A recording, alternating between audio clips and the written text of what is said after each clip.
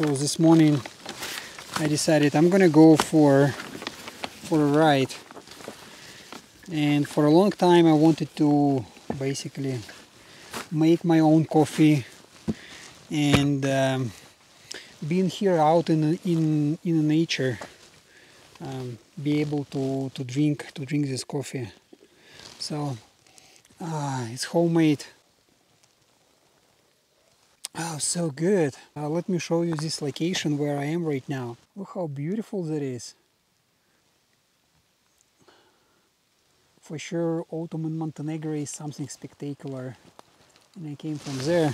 As I promised to you before, I wanted to tell you about Tracer performance and performance on a long trip. So a couple of weeks ago I went to nearby country, so I am based in Montenegro right now, because I wanted to see some cool places. I wanted to switch off a little bit. I wanted to enjoy myself riding for a few days. Also, I'm preparing something cool for the next year where you can guys be part of it, because next year I want to do few tours around Montenegro, Serbia and Bosnia.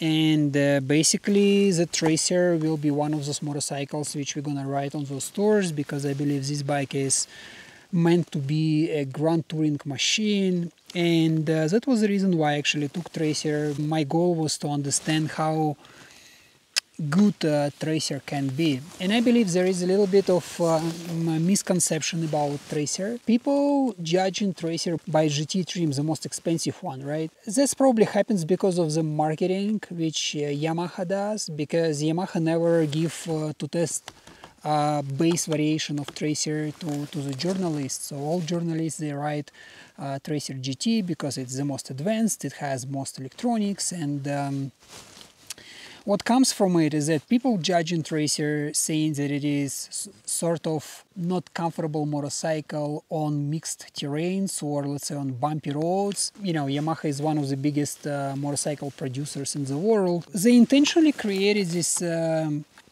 Tracer 9 base variation, so you can play around with it. This bike comes with cruise control, it comes with all the same features as GT, except of electronic suspension, because electronic suspension has less options how you can set it up. So it's basically two modes.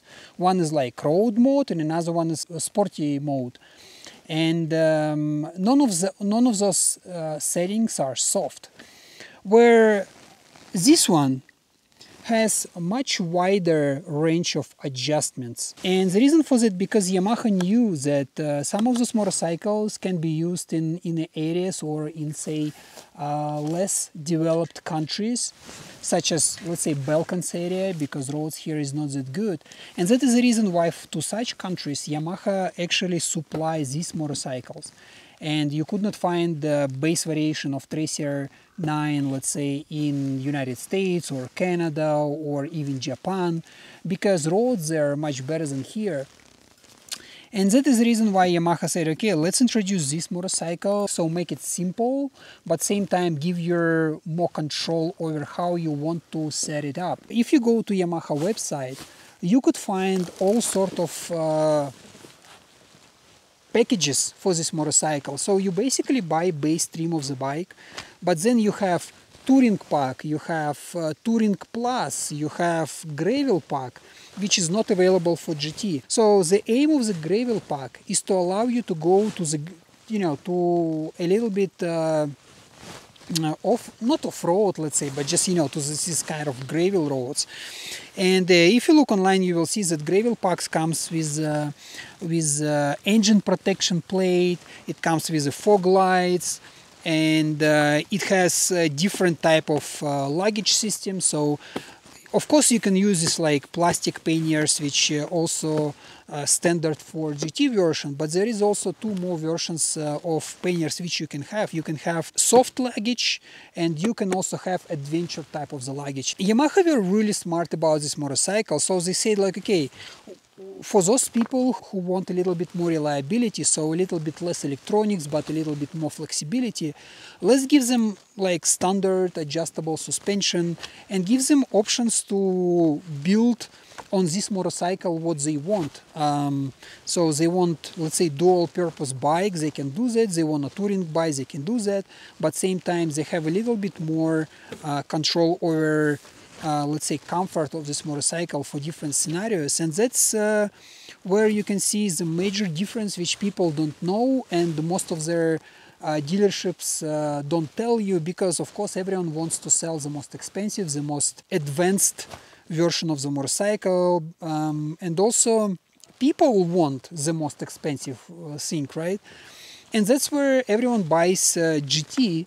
But then with GT they understand that it's just like hard to get the same level of comfort as on any other motorcycle which is sort of a dual purpose bike. Of course it's not the same as adventure type bike, it's not 170 or 180 millimeters suspension travel. If you put it in a soft in a soft position, it just like it changes performance of the bike, and it changes perspective of how this bike can be used and how comfortable it could be.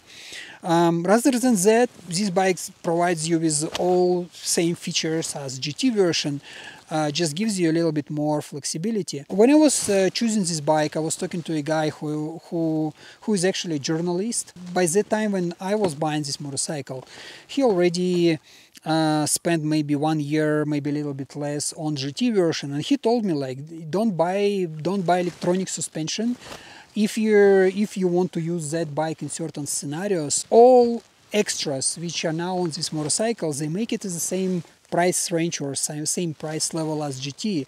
But it was my intentional wish to get actually base variation, because again, less electronics, more reliability, less electronics, more control.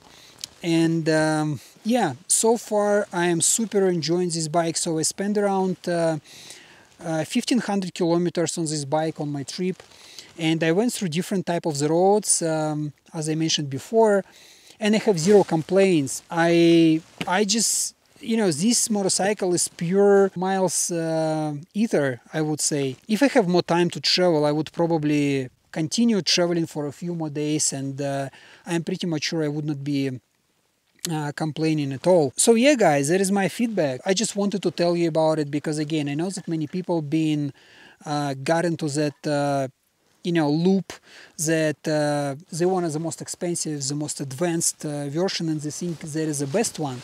Where if you speak from practical standpoint, you will understand that there is a reason for every model which is available in the market, and you can probably get better performance on this motorcycle, depends on where you're gonna ride this bike. Thank you so much for watching till the end, and I'll see you in the next one. Cheers.